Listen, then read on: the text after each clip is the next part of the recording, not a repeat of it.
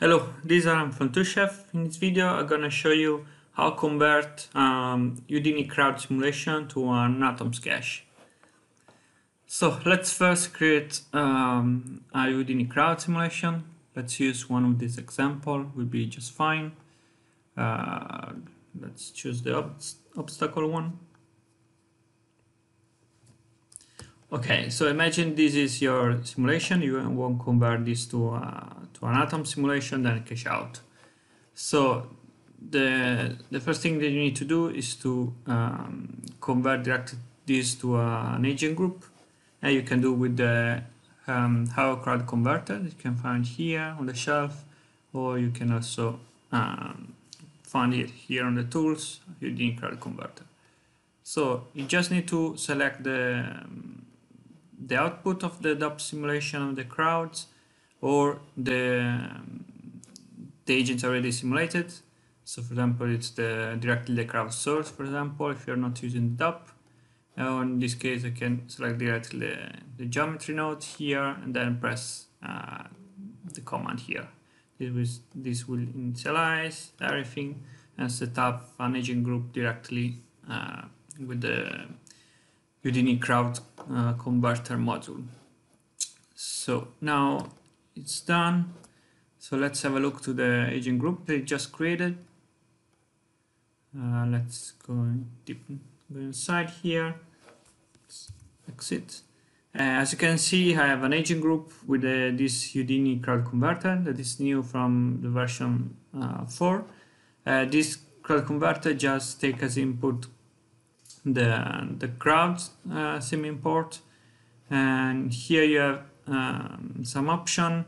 If you want to export the ground adaptation data inside the Atoms cache, you need to provide a ground to be able to pass this to Atoms to pass this to this model. In this way, this model is able to compute the right pelvis heights of each agent, and then you can basically adapt this output simulation to a new terrain, for example. And here you can have a ground sub that accept a sub geometry, or if you have an I field, an Atoms I field scene, you can specify the I field here. So now basically, if I press play, you see the white one is the Atoms skeleton. You see that match perfectly the simulation of Houdini. If let me hide the simulation here, and this module also convert directly the mesh of the Houdini agent definition to an agent type definition. So if, for example, if I switch to skin, I have the agent here, and this is now an Atom simulation. Just a quick note, if you want use the ground adaptation later, for example on the an Atoms cache exported, you need to be sure to have the agent prep node on your Houdini agent definition with the information about the legs. With this information, then Atoms can know exactly which joints are the legs, and with this information can adapt the agent to the terrain. At this point, you can export an Atoms cache. It's the usual workflow. So just go export, cache exporter. You can select the agent group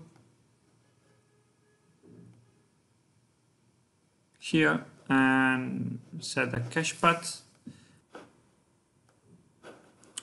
And let's export 100 frames should be enough. And export.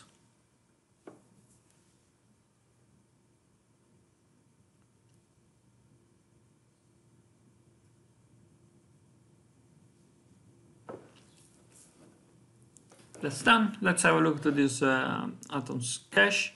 Let's go to a new scene. Let's create an agent group. Sorry, this one. And create a cache reader module. Cache reader. And then select the output cache that we just created.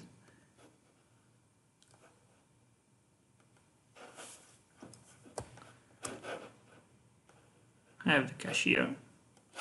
and let's switch to the scheme mode.